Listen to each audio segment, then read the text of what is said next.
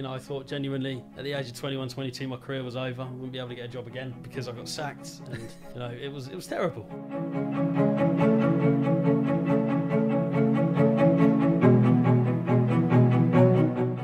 I knew that I could do it, and I knew that I could hopefully do it quite well, and just help people. That's all I've wanted to do ever.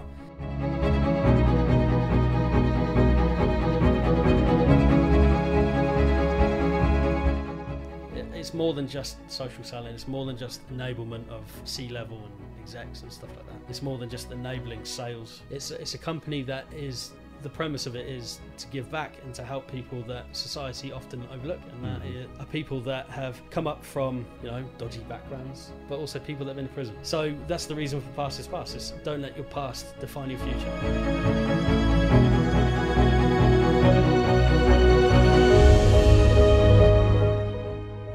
I just think there should be more opportunity, and I genuinely believe where there's more opportunity, you're going to have less reoffending, and you're going to give, without sounding really, really cliche, and I'm sure this is probably copyrighted by someone, but giving hope to the hopeless. And ultimately that's what Past is Past is all about.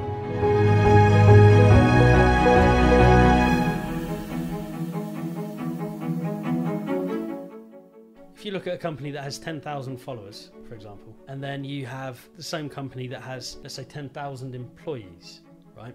Those employees have 500 connections each. And if you think about reach and influence, that employee base that you've got is far more lucrative than sharing a couple of posts on your LinkedIn page and making 2 or 3 people like it or comment.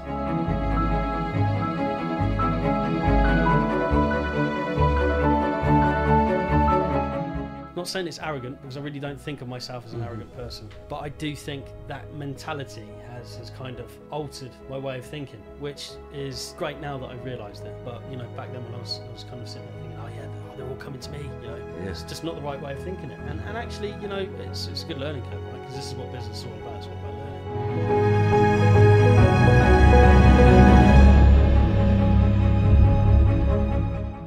I was actually going to wrap Past is Past up. I was genuinely thinking about it in the last few days. I was thinking to myself, shall I park it, try and get myself out of this little hole that I'm in so I can allow myself to then focus? But then I thought, actually, no, I'm not going to do that. I'm a graft as much as I need to. 18, 19, 20 hours a day, doesn't matter, right? But I'm not going to allow the naysayers to be correct.